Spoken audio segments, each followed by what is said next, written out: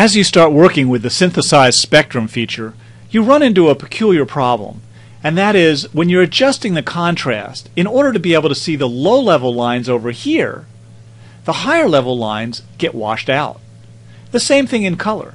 In order to see the low-level lines over on the right in the red, the higher-level lines get washed out.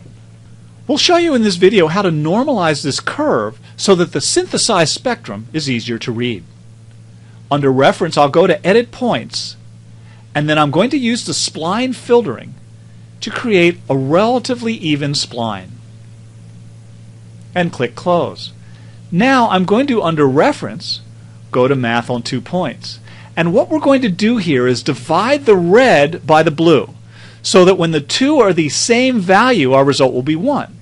When the red is greater than the blue, we'll have a number greater than 1, and vice versa. When the red's less than the blue, we'll have a number less than 1. When I click Calculate, we can see that the result of the division are numbers that are normalized around 1.0. Let's move it over to the profile and close that blue smooth spectrum. So there it is, a normalized curve. Let's compare it to the original that we started with. I'm going to open the original we started with as a reference so that we can see both of them on the same graph. And here we can see that the features line up, but notice that the features in the original that are small are very large out here. And we'll come back to that in a moment, but first let's look at how nice this looks in the synthesized spectrum when we work with a normalized curve. Now, unlike when we started, we can see all of the absorption or emission lines because we've normalized that curve. Now let's take a look at a page in Richard Walker's atlas that describes the process that we just went through.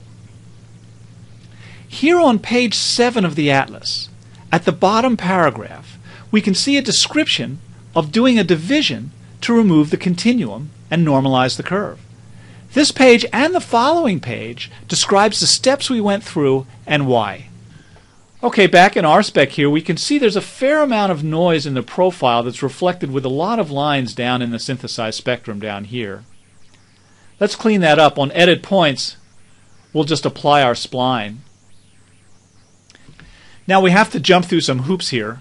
What we want to do is take that blue reference curve and move it onto the primary profile line. First we'll save it, and we'll give it this name, RS Normalized Smooth. Then we'll close it, and now we'll just open it again as the primary profile. So with a couple of steps, we've moved that blue reference profile back to the red primary profile so that we can see that in black and white or color, the synthesized spectrum is really clear. There's not a lot of noise and the features really stand out. And that's because we normalized our profile graph and then we smoothed it.